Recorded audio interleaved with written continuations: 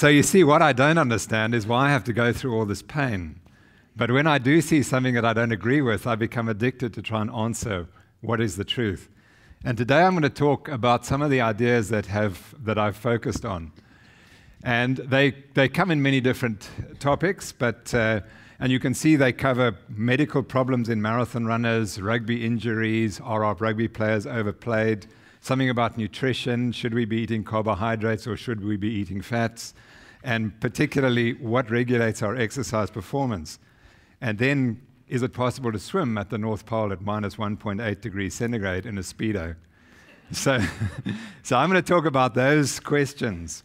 And I'm going to begin by the very first question that ever came to me as a scientist was, are marathon runners immune to heart disease? And this was a theory developed by a California pathologist. And he said on the basis of any contrary evidence, it looked like if you ran a marathon, you'd never have a heart attack. So I mean, I knew that was absolutely bogus, but to prove it was rather more difficult. And at the time, in the 1970s, this was the Bible of running. It was written by James Fix. And he described in length the whole hypothesis. And tragically, 7 years after this picture was taken, Jim Fix died of a heart attack while running.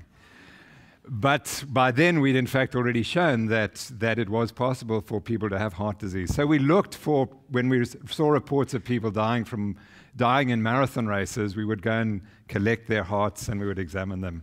And eventually we found the evidence. And so we published a paper in the New England Journal of Medicine showing that there were runners who had disease. And the disease here is coronary artery disease, in which there's obstruction of the coronary arteries causing heart attacks. And we were able to show that this man had had a heart attack whilst he was running the marathon.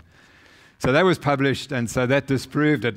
That's obviously very easy to do. It's easy to find a few cases that disprove a theory. The next one that really I got involved with is in the 1980s was, should we be drinking more or less during exercise? And at the time, in the 1960s, it was held that actually if you drank during exercise, that wasn't a very good idea.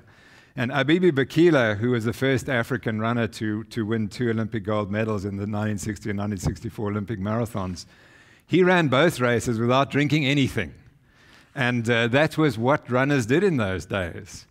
And then all of a sudden, in the 1960s and 70s, things changed, and we were told that if you didn't drink enough, you were going to die during exercise. And I became interested in why was that the case? And the epiphanous moment occurred in 1981, on the 1st of June 1981, when an athlete started the Comrades Marathon in Durban, and she reached 70 kilometers, and her husband withdrew her from the race because she didn't recognize him. And he felt that wasn't a good idea, so she was... And he took her for medical care, and in short order, within 2 hours, she was unconscious, having epileptic seizures. And she had to be taken back to hospital in Durban. And when she was admitted to hospital, she became the first case of this condition, which, a long name, we don't need to understand what it is at the moment. But here's her chest X-ray, and this shows she's got fluid in the lungs, and it took 5 days later before the fluid had gone out of her lungs. But this is what really happened, was her blood sodium concentration, which should normally be at 140 and is tightly regulated. It's one of the most regulated features of the body, had dropped to 114. That's heroically wrong. Something has gone tragically wrong. And she asked me what had happened, and I said, we have absolutely no idea. And it was the first case in the world, so we had no idea. Over the next 4 or 5 years, we picked up a couple more cases and worked out that they probably had overdrunk, and that in other words, they drank too much during exercise. And then at the 1988 Comrades Marathon, we could prove it by hospitalizing 8 people who were really sick with this condition and following them during recovery. And we were able to show that they all passed an excess of fluid during recovery. And so this athlete here passed 6 liters of fluid extra during recovery, and that she had dropped her blood sodium concentration to a very low level. And you can see that there was a nice relationship. So the more you overdrank, the lower your sodium and the sicker you were. And we published that in 1991 and thought that's the end of the problem. We cured the problem. We know what caused it. It's overdrinking. And we thought the problem would go away, but unfortunately, at the same time that we were doing that, industry had come along and said, no, actually, the more you drink, the better. So there's an advert in the 2000, sorry, there was an advert shown there saying that not only must you drink, but you must drink heroically during exercise. This is 1.2 liters per hour, or your performance will suffer. And we predicted what would happen. We predicted this would happen. And this is the incidence of this condition, the cumulative incidence of this condition, which had never existed before 1981, never existed. There were a total of 1,600 cases in the medical literature. This is not all cases, because many were not recognized. And tragically, there were 12 deaths, all completely avoidable.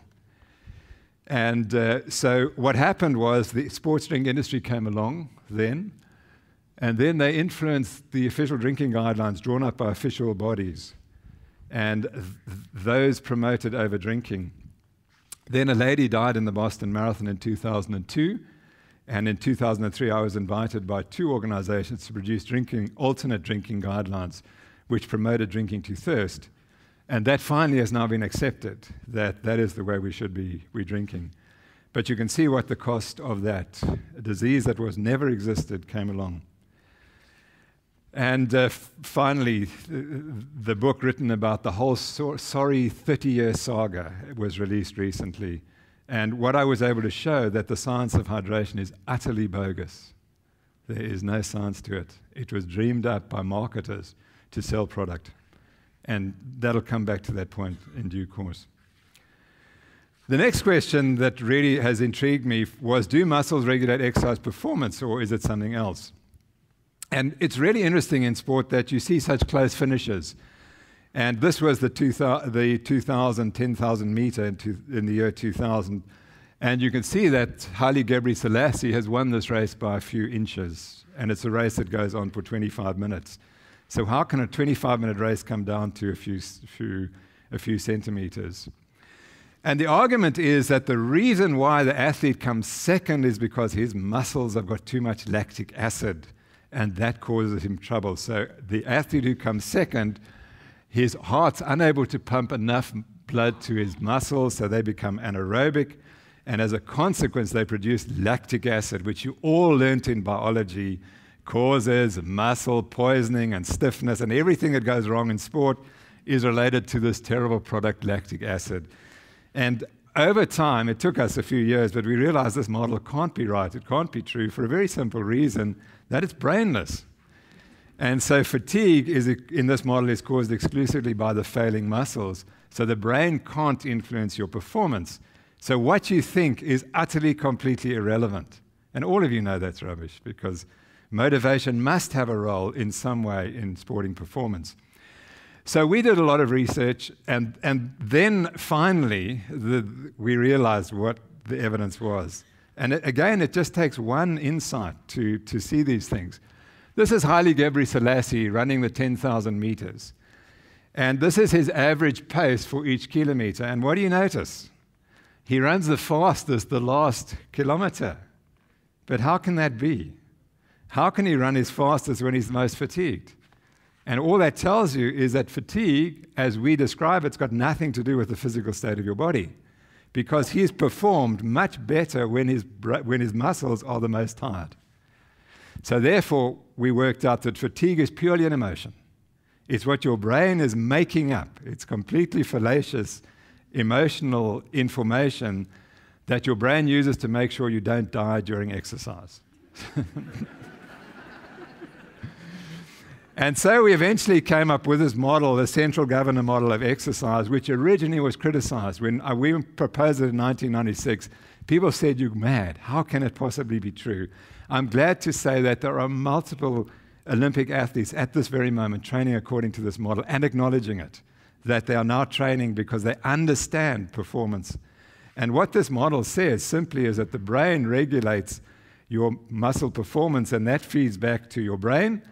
And then there are other factors like motivational factors, and I see my time's running, so I'm going to have to go a bit quickly, that there are a whole bunch of factors that influence your brain, and then you start exercise at a particular work rate, which is different depending on how far the activity is. You always have reserve, you always finish with, you could always exercise harder, there's always an end spurt, And finally, there's always feedback to the brain. So that's the way the system works. And as I've indicated, it's now becoming accepted.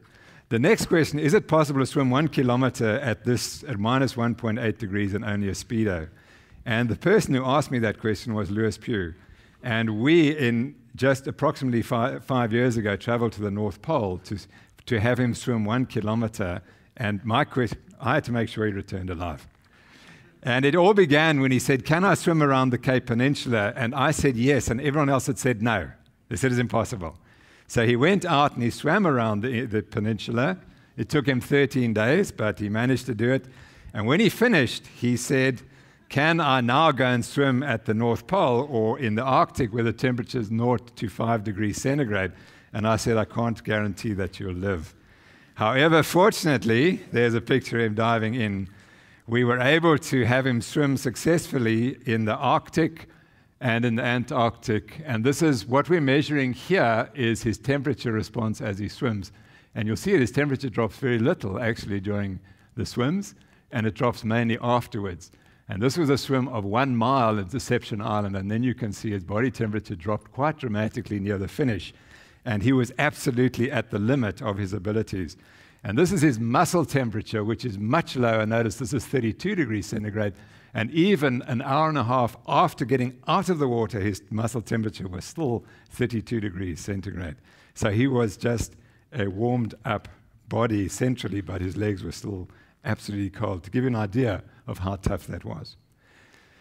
And here he is swimming essentially 5 years ago at the North Pole with a picture of the South African flag.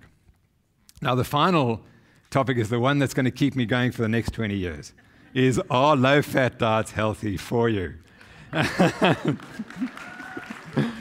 And where does it come from? 1977, the American Senate decides that we must change our diet and we must cut out all the fat and we must put lots of carbohydrate in. And that report was written by a vegan who had no training in nutritional sciences. And so this is what happened to your beautiful breakfast. And I must just tell you that those eggs are one of the most nutritious foods you can possibly eat. And what's the evidence against it? There's lots, but let me tell you, the French, who do very well in terms of their hearts, they do everything wrong as far as their diet is. They eat much more saturated fat. But we now realize that there are populations that eat much less fat in the diet and have much more heart disease than these populations down here, which eat a lot of fat and have very little heart disease. And so the concept that fat causes heart disease is completely bogus. And finally, it's been realized, so there's a paper, a meta-analysis, and that's an analysis of all the studies that have ever been done. And what it shows is this, that there's no evidence that your dietary fat is associated with heart disease whatsoever. So if you're scared of eating fat, you may now stop. Get rid of that scared. Here's the evidence for that case. And so what happened, unfortunately, as we went through this was that it took us millions of years to get to that and 27 years to get to that. And this is directly related, I can tell you, to the increased carbohydrate and processed foods we're eating in our diets. So finally, my summary, challenging beliefs. What I've learned in life is that 50% of what we teach is wrong. And the problem is we don't know which 50% it is.